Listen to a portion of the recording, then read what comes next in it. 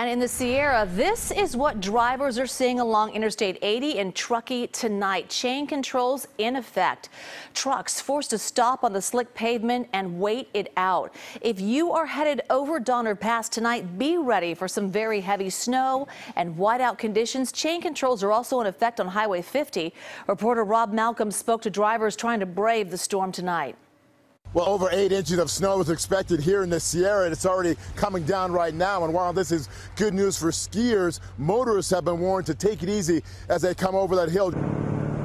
I knew it was happening, and I drove right into the heart of it, reckless. But I'm not going to get in a wreck.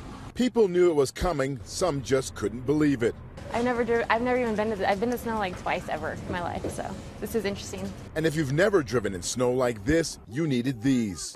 Hey, turn the wheel straight. Chain control just went up a few hours ago. Like I said, it's been the snow level's been dropping all evening, and the roads are getting more and more treacherous. Back up slowly. We've had a couple people try to get through here tonight without chains. I've had to chase a couple people down and give them tickets. At times, there were whiteout conditions on I-80, making for nervous drivers who were unprepared. Oh man, it's bad. I mean, I'm from Los Angeles, so this is all new for me. Jackson was driving Precious Cargo, the basketball team from Lassen College. They had just won a tournament.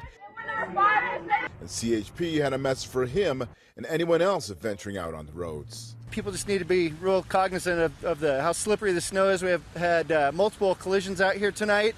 And again, I want to emphasize to people just to drive slowly and carefully. Now, Caltrans also says tonight, know before you go. That means checking the weather conditions, the road conditions. If you have those chains, make sure they're handy because you could get turned around if you don't have those chains. Meantime, if you're heading to Kirkwood Ski Resort, you are being asked to fill up early. The only gas station in town is closed this entire weekend. In Soda Springs, Rob Malcolm, KPIX 5. Wow.